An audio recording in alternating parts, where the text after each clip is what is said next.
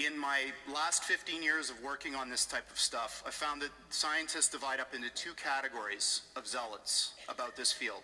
The first half are people who are absolutely entranced by the physics of these things.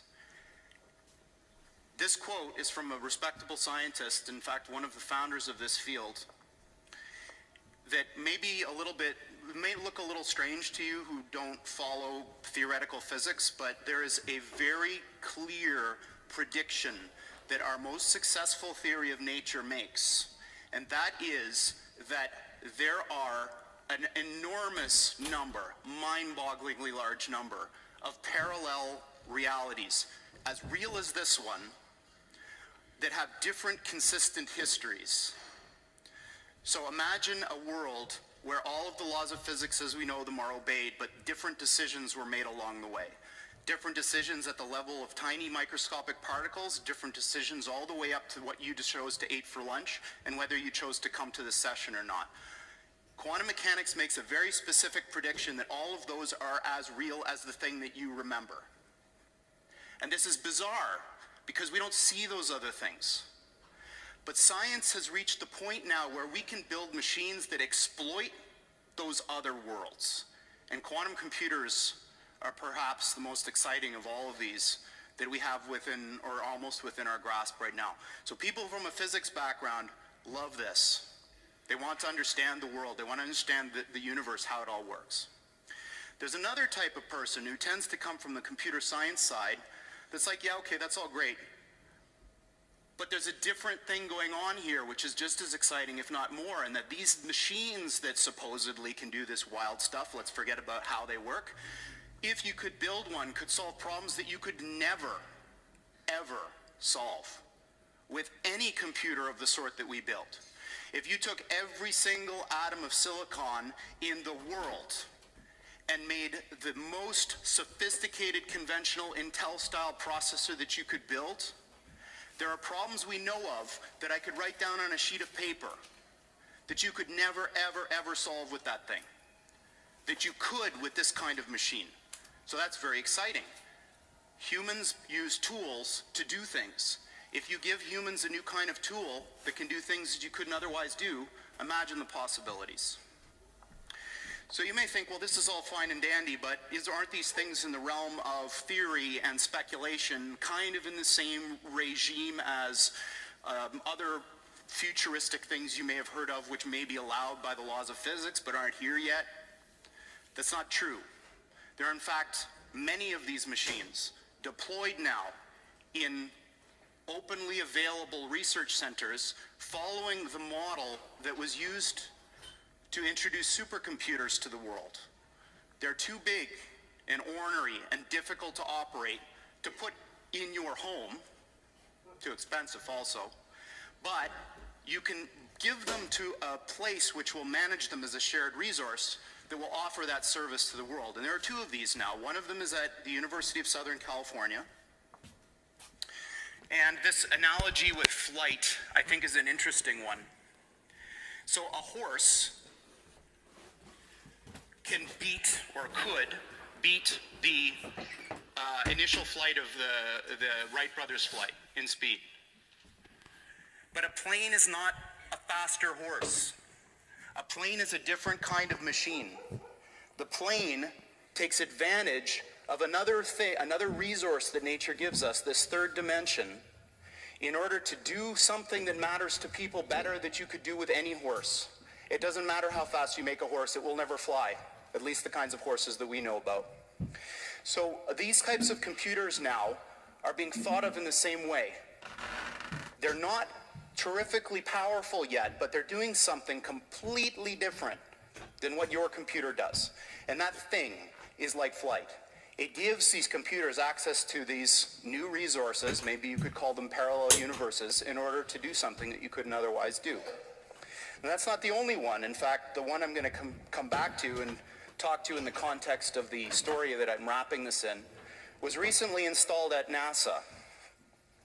And Google was the primary interested party that pulled this whole thing together.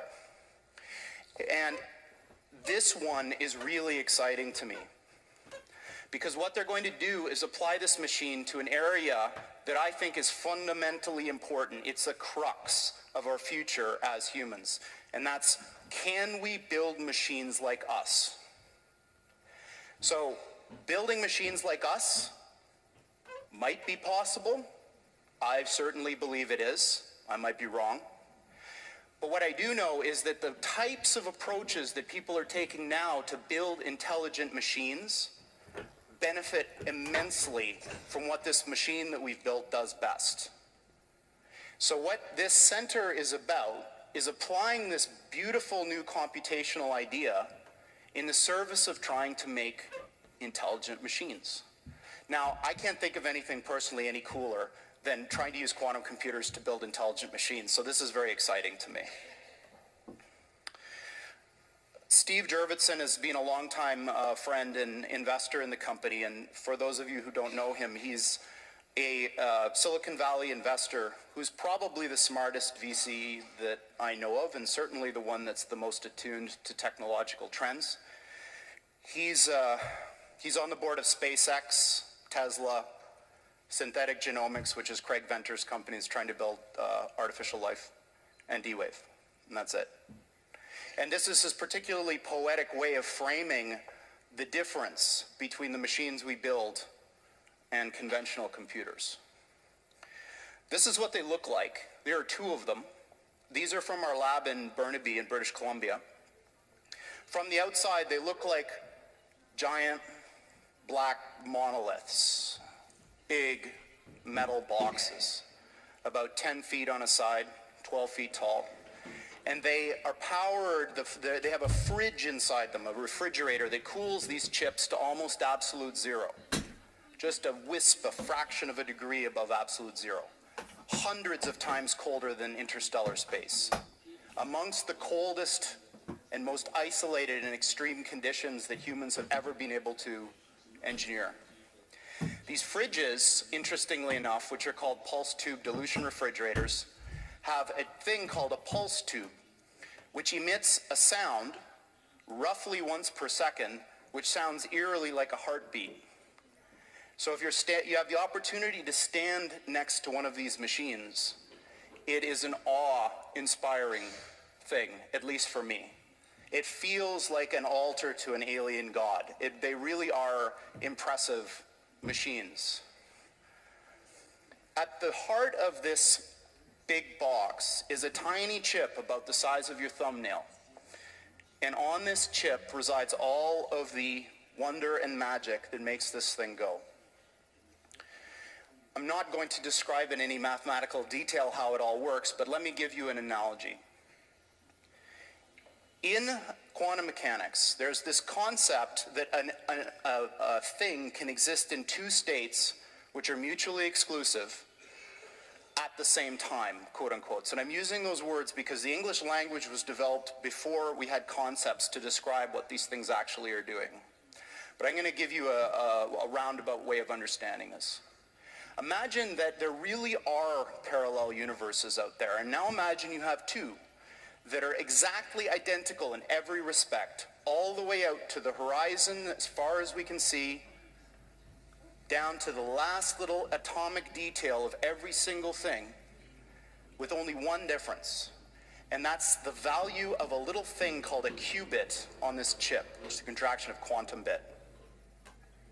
And that qubit is very much like a bit or a transistor in a conventional computer. It has two distinct physical states, which we call 0 and 1 for bit. In a conventional computer, these are mutually exclusive. That device is either one or the other, and never anything else.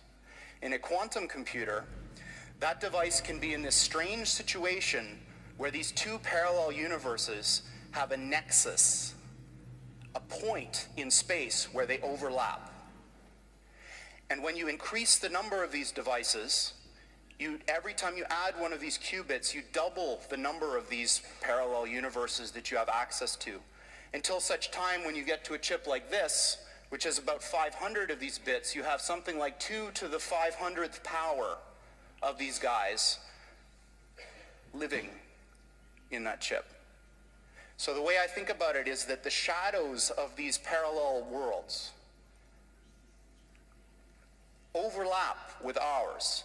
And if we're smart enough, we can dive into them and grab their resources and pull them back into ours to make an effect in our world. Now, this may sound very odd to you.